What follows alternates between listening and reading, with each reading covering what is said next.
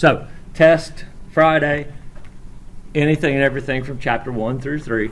But Chapter 1 was just review so that we could get to where we could use it for Chapter 2 and 3, right? Chapter 2 being where we just added the forces up, whether it was 2 systems or 3 systems or whatever. And then Chapter 3, we did more of that plus moments to find out what the resultant vector would be of a system. All right? And that was more about dealing with structures that had forces on them. So very similar type applications. So Varignon's theorem, basically what that says is, if you take the moment, if I can find my mouse again, why am I not? Oh, I got to get into draw mode, I guess. I was already there once. That's why I thought maybe I was there.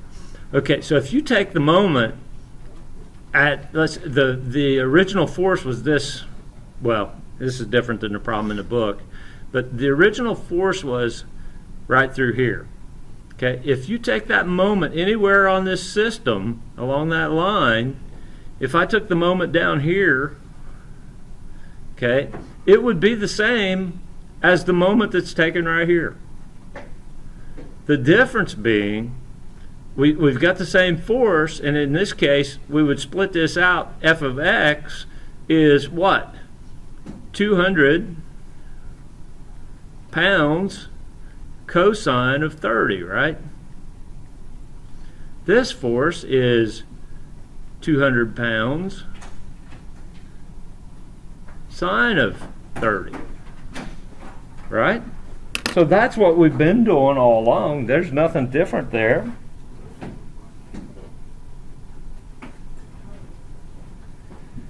Okay, nothing different there, but what they're saying is, okay, what we're given is 2 feet and 3 feet, but if we took that force over here, it's still the same 200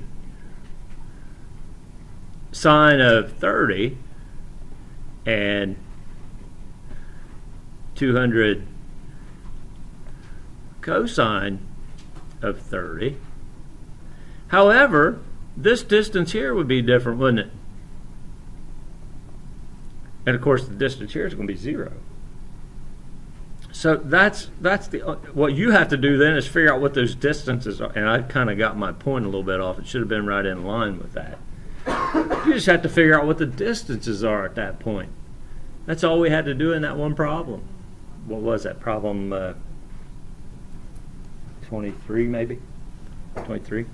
Okay. I was confused as to what they wanted. I mean, I got it, but I made it way harder than it needed to be.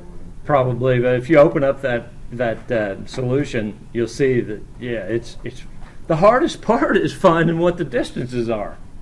Once you find those, you're home free. And in some cases, finding, yeah, it was problem number 23. So yeah, the hardest part was figuring out what the distances are, and that's really not that hard. Again, that goes back to kind of Chapter 1 and Chapter 2 stuff. So and we'll do that in that example problem. That's basically what they're telling you with that theorem. That's what's going on there with this problem. Okay, and they're showing that here. They're saying, okay, so here it is. This is how you break it out, and you've been given the distances. Here, if we go along that same line, here's the same forces, but now we have different distances. We have B here that we'd be concerned with, and instead of 3 feet. And then you have to figure out, based on your angles and where you're located, what that value is. That's all there is to that.